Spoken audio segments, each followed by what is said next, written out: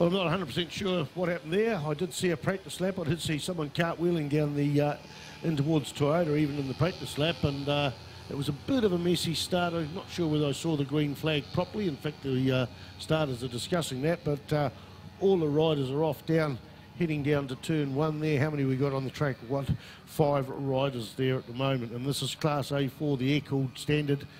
Bikes are pretty much identical to the last 2 races, but it's a different weight limit, and we had earlier on in the Mitre 10 Fuller Tools sponsored class, the A2 was air-cooled standard 62 to 72 kilograms, air-cooled standard 73 to 84 in the Class A3, and now we've got Streeters Suzuki, the local Fielding Suzuki dealer, Class A4. These are air-cooled standard 85 kilograms plus. So how many we got out there? We've got 5 bikes on the track. Somewhere along the line, I think it was 101 Taylor Lock on pole position. Kurt Shepherd there in second spot.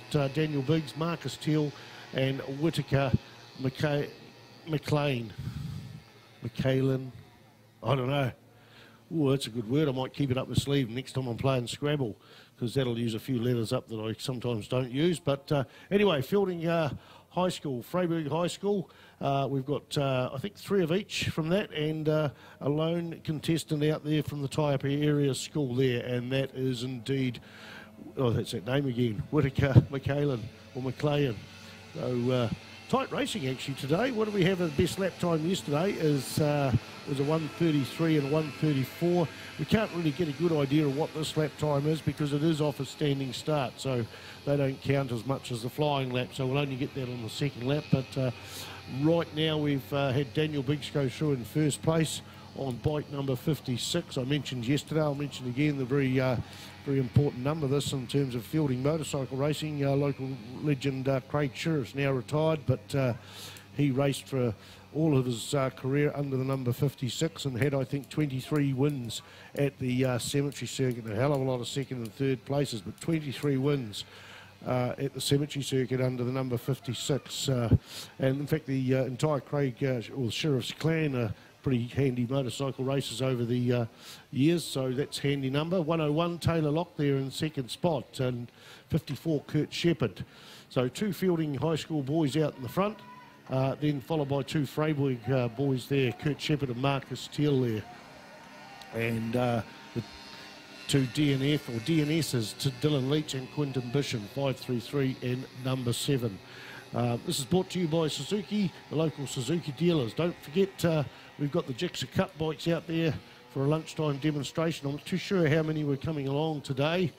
Some of them might have been put off by the weather, but we did have a list of maybe 10 bikes that possibly will turn up.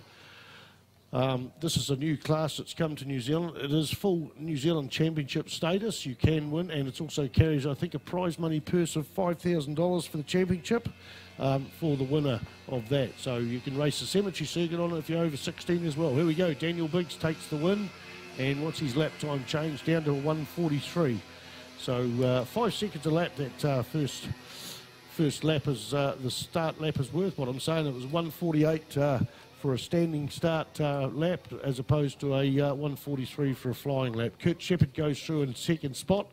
A lap ago it was Daniel Biggs in second spot, but Kurt Shepherd got ahead, and Biggs is in third place. We've got fourth place Marcus Teal on the 539 bike coming through. I can't see the numbers either. I could just tell you that from the transponder. So in fact, Marcus Teal, yeah, Daniel Biggs gone through. That's it. Oh, hang on, here's a contestant running with his bike, I guess. What's the rules say? Do you have to cross the line with your bike actually going? He's still doing it. Come on, get on the inside. If you're going to be on the outside, you might not trigger the transponder, but certainly that wouldn't be allowed at the higher level races because of the speed differential. But has he tripped the button? It doesn't look like it. Yeah, all that